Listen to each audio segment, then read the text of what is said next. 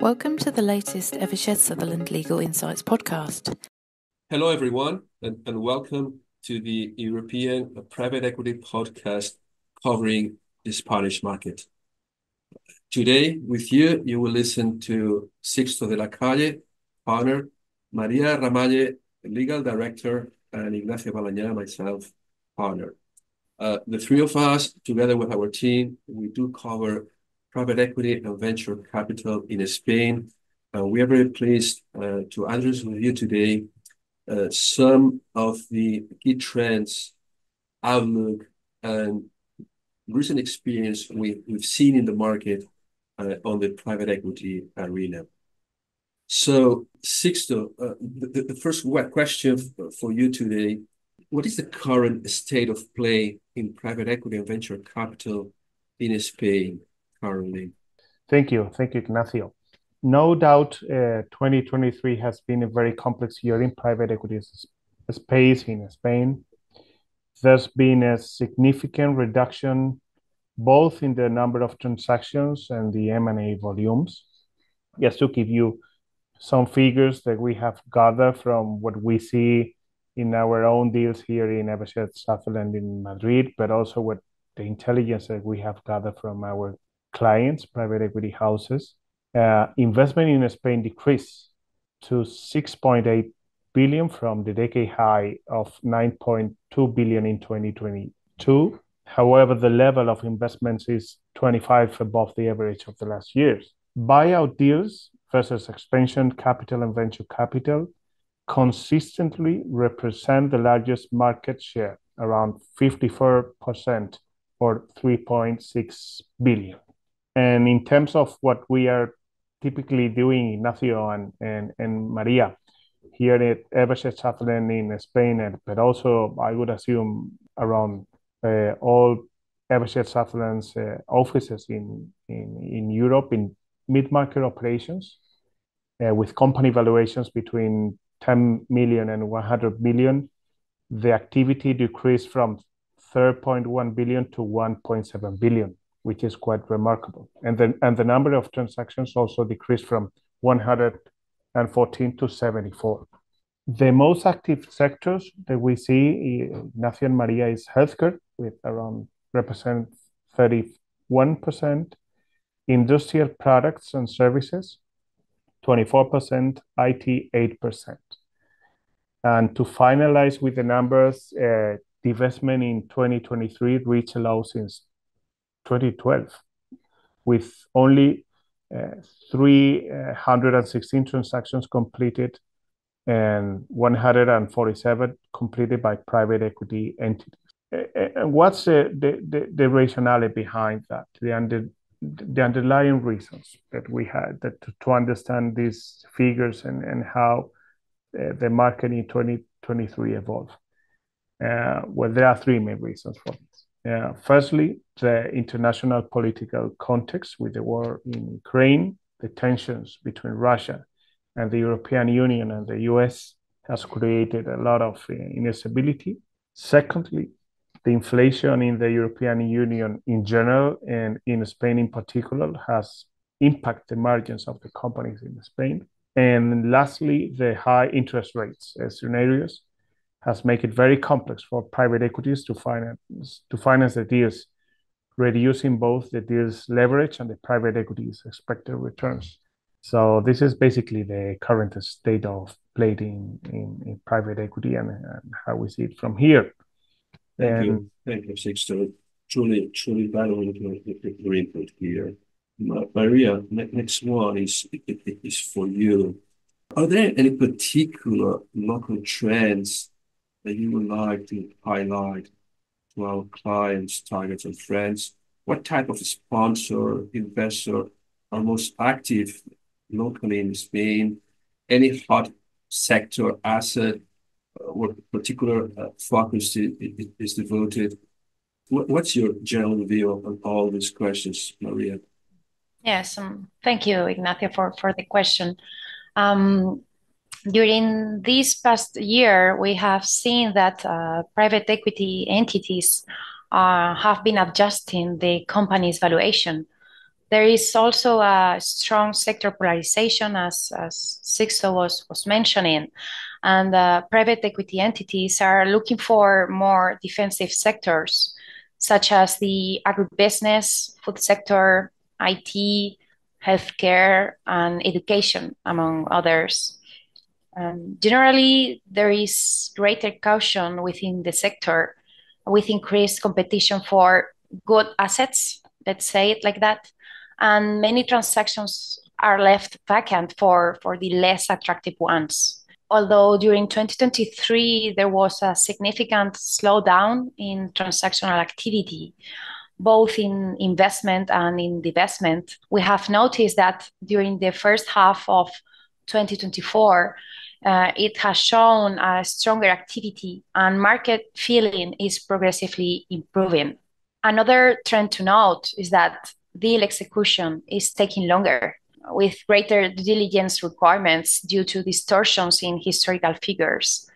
These distortions during 2020 and 2021 were caused by the COVID pandemic, whilst during 2022 and 2023, they were caused, for example, by raw material inflation. In line with this, there are many transactions that require more structured offers due to uncertainty regarding the sustainability of 2023 figures.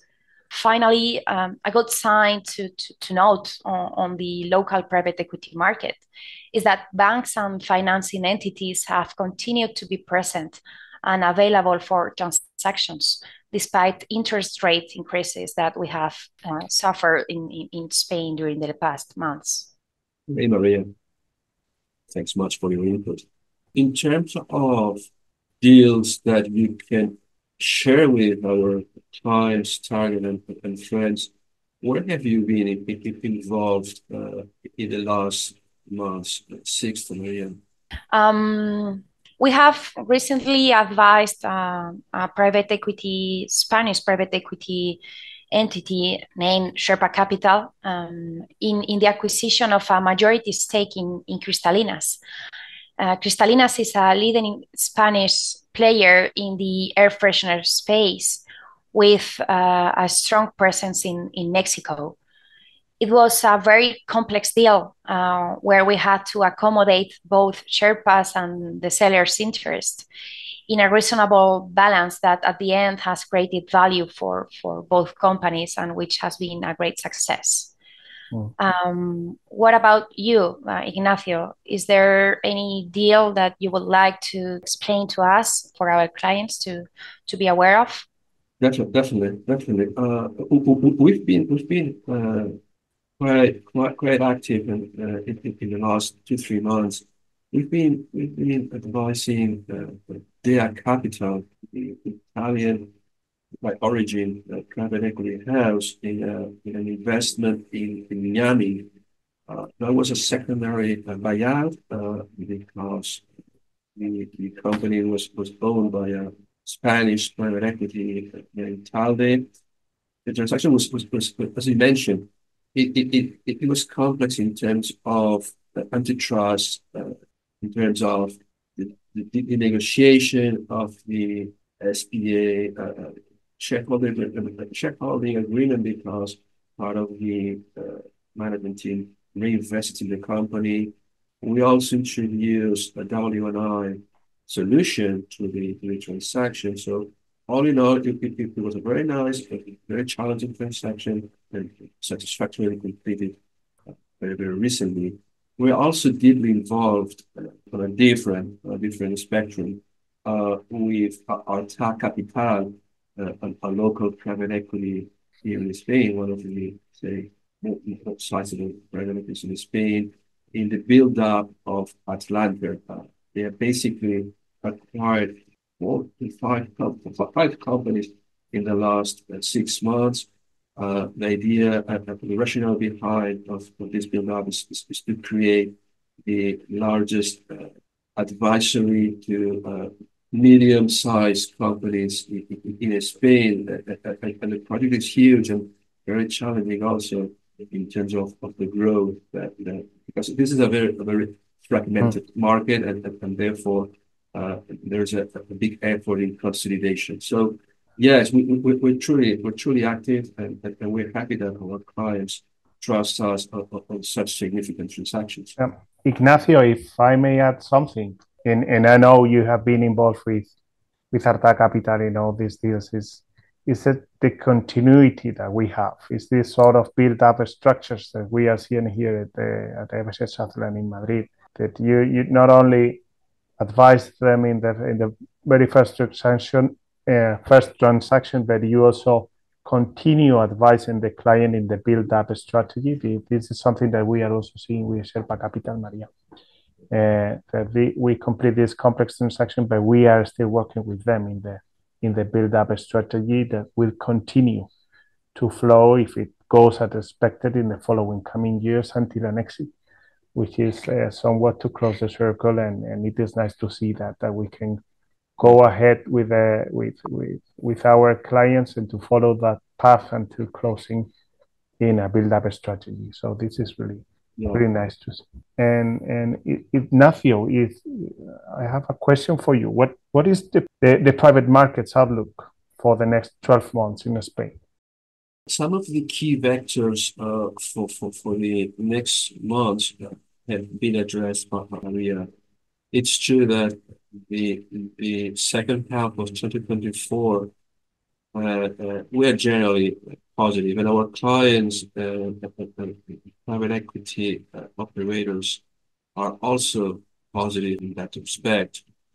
We see some of the issues addressed before, such as inflation, interest rates, improving, and such complex context, I would say, has been in a way discounted by private equity investors.